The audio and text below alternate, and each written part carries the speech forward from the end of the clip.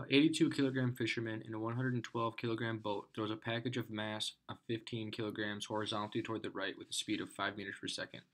Neglecting water resistance and assuming the boat is at rest before throwing the package, find the velocity of the boat after the package is thrown and the direction. So we have the mass of the fisherman, which is 82 kilograms, the mass of the boat, which is 112 kilograms, the mass of the package, 15 kilograms, and the velocity of the package being thrown. And notice that it says the boat is at rest before the package is thrown, which means that the velocity of the boat initially is going to be 0. And they kind of throw this in here to make it tricky. They say initial velocity, but when the boat is at rest and the only thing causing the boat to move is the package being thrown. So that means that when the boat's at rest, the package is at rest too. So this is actually going to be the final velocity for this case. So our VI, our initial velocity of our package is going to be 0 meters per second also.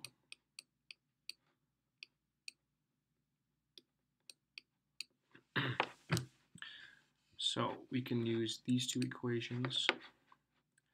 The total momentum of the system of two particles, because we have the mass of the boat with the man and then the package.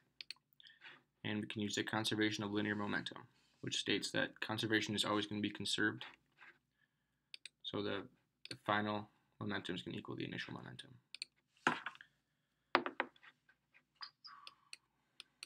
So we can add these two up, the mass of the fisherman and the boat, because he's sitting in the boat and he's part of one of the particles.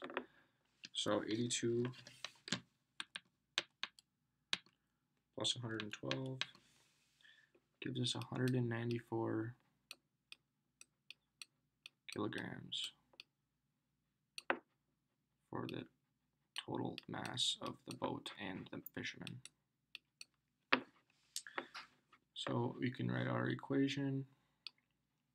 PF is equal to PI, so the mass total of the man and the boat, times the velocity of the man and the boat, or the boat, plus the mass of the package times the velocity of the package.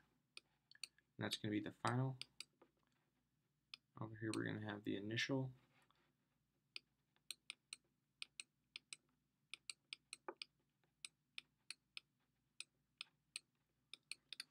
but since velocity is 0 for both of them, that means these are going to be 0 and the whole right side of the equation is 0.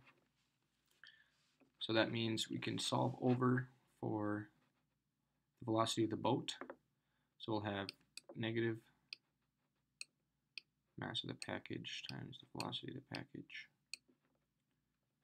divided by the mass of the man and the boat.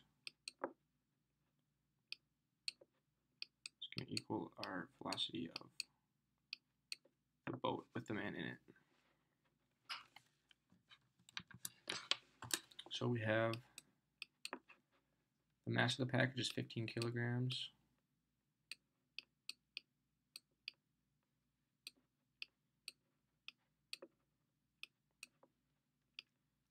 Times the velocity of the package, 5 meters per second.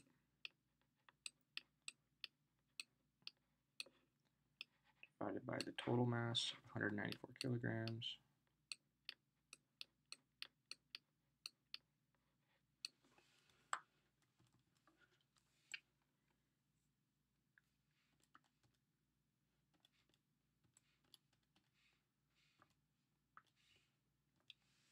Gives us a value of negative 0.387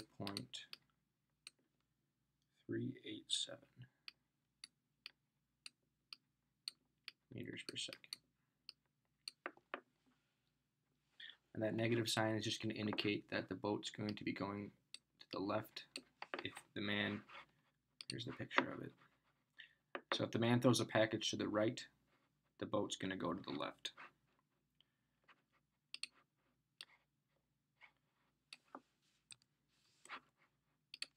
So 0.387 to the left, because he's throwing the package to the right.